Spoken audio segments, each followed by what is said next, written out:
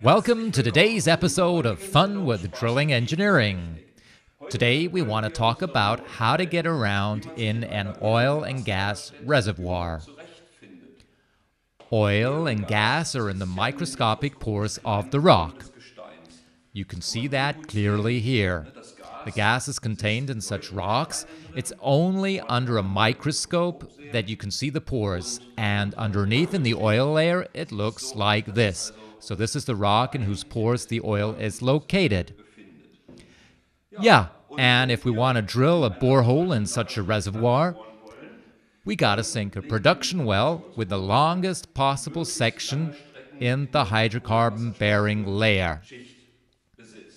And it is of course important, firstly, to know when we've reached the reservoir in the first place, and secondly, to make sure that we do not drill through the cap at the top or into the reservoir border-bearing rock at the bottom.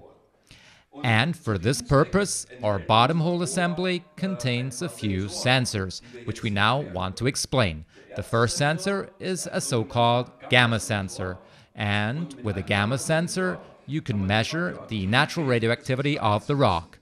I have such a sensor here. And the fact is that sandstone is not radioactive, but the top layer of clay is a little bit radioactive, as you can hear beautifully here. And so our gamma sensor reacts to this clay. And with a gamma sensor like this, we can firstly see when we enter the reservoir, and secondly, the gamma sensor always reports when we're too far up in the reservoir and we have to drill down again. And in the same way, there's also a sensor that tells us when we've reached the bottom edge of the reservoir, and we use a conductivity sensor for this. The water underneath the reservoir is salty, and therefore a wonderful electrical conductor, as we can see in this measurement. The conductivity is relatively high. So now I wash the sensor briefly and measure how high the conductivity is when we go into the oil of the reservoir.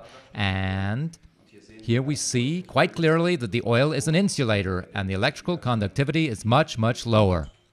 So with this sensor we can differentiate between the reservoir and the salt water underneath.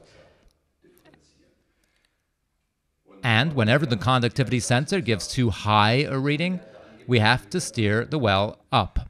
And so in this way, with the gamma sensor and with the conductivity sensor, we can stay in the reservoir for kilometers without damaging it or leaving it.